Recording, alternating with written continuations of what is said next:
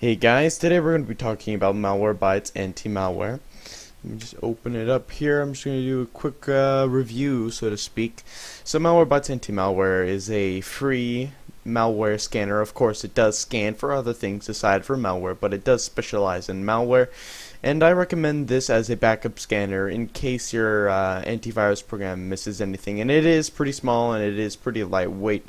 So obviously in here we have a few different scan types, and when you open up the program it will update, and you can do it manually from here as well. And so here are some of the tabs. There's the update tab, there's the scanner tab, the quarantine, the logs, the ignore list, so pretty much everything that's necessary. And then some settings in here, and they're fairly basic. I think the default settings work fine as it is.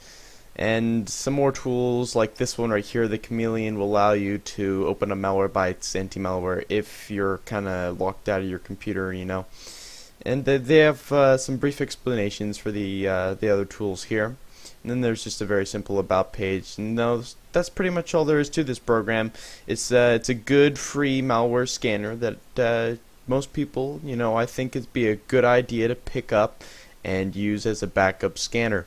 And of course there is a right-click scan feature, as you can see right here. And yeah, so if you like this video, please thumbs up and share it. Check out the playlist if you want to see more stuff like this. Subscribe to my channel, and of course the link for this will be in the description. And we'll see you guys next time.